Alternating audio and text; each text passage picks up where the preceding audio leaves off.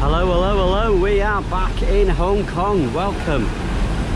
Today we're going to go for a walk around the Mong Kok area of the city. You can see right in front of us we've got a sex shop.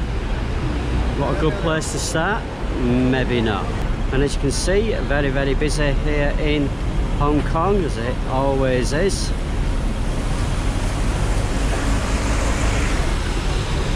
I must admit, it's the first time that it's been dry all day. We've had rain pretty much all morning. To say, when you're comparing cities, Singapore and Taipei was much cleaner than Hong Kong. Lots and lots of litter as you walk around the streets. And as you can see, there's just traffic everywhere. It's incredibly busy. Spanish Hourly Hotel. I wonder what goes on there. You can stay for an hour. Mong Kok is the busiest shopping district in Hong Kong, and you'll see a real mix of different types of architecture, lots of big brand shops as well as local brands as well. Got the red taxis here, and you've got the Dragon City dispensary, like a chemist, maybe Chinese. Well, I'm not too sure what it is looking at it actually. Yeah, it looks more like a chemist. If you are looking for somewhere to explore at night time, then this is definitely the place to check out. Lots of street food, fantastic street life, lots of neon lights. Fascinating it is.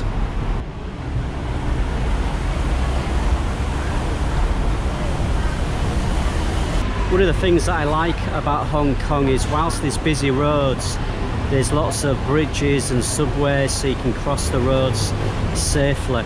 As you can see here, very busy. Lots of cars, lots of people. Just the hustle and bustle of the city is incredible.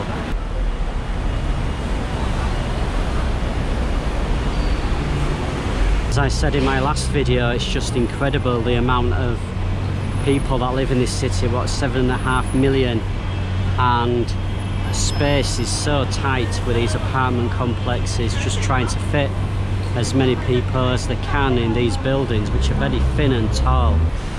And as you can see down here, it's got tons and tons of these minibuses. It's like a light bus, just get people around the city. I noticed this in the subways at the weekend. Basically lots and lots of people just sat down on blankets having lunch, socialising. I guess with accommodation space, you just make use of the space you've got, the parks, the subways, places like this. One thing that has surprised me about Hong Kong is just the sheer amount of markets. My mum would absolutely love it here. She loves markets, and it's just everything and anything for sale. It goes right to the top of this street. And here is another street full of these little minibuses or light buses, whatever you want to call them, just taking up all the room in the road.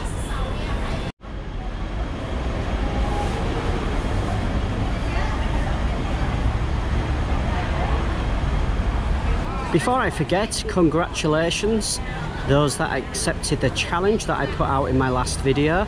I was surprised you did it. Your reward will be coming very soon. Watch the video to the end for today's challenge.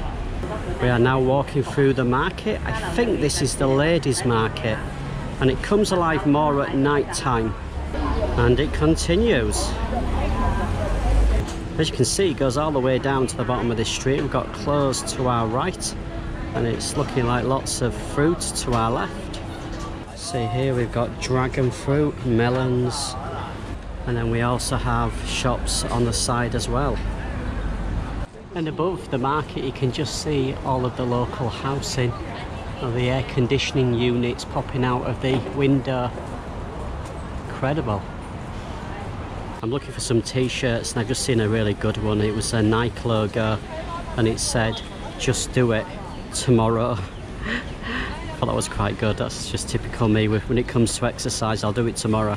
Well, maybe I could get some monkey shorts for £1. Just another shot of the buildings. Literally in the middle is the market where I am right now. It's incredible, isn't it? I keep saying incredible, I'm sorry, but 7.5 million people living in this city. It's crazy when you think about it. Talking about exercise though, I do a hell of a lot of walking. Anyway, let's continue exploring.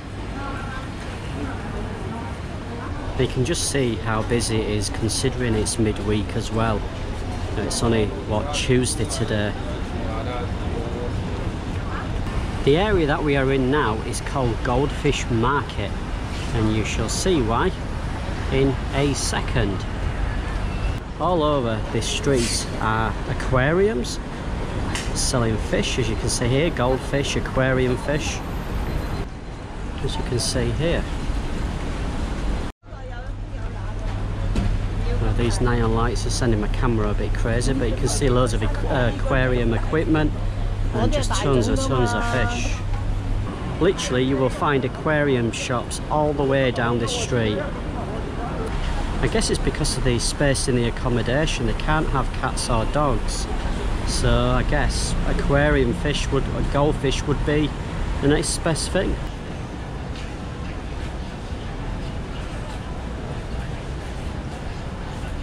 And these light buses don't give a damn where they park, they just park anywhere.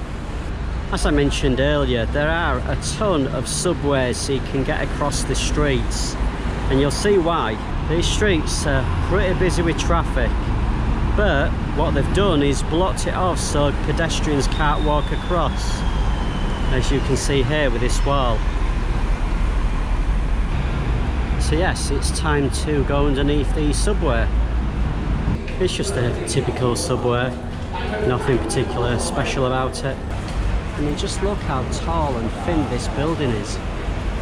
This looks very much like my hotel, but it isn't. More interesting little alleyways.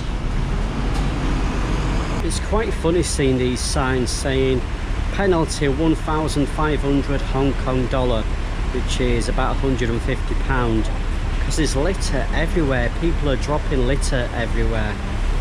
As with most cities in Asia, lots of construction work going on.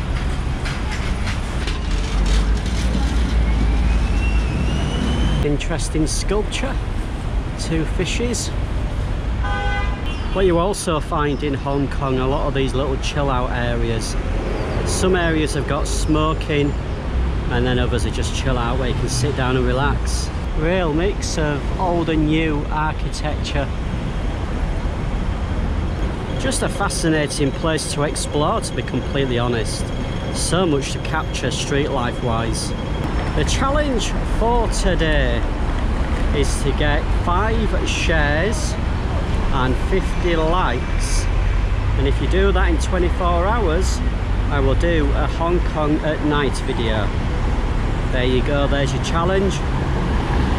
Pretty easy considering you did so well with the last one.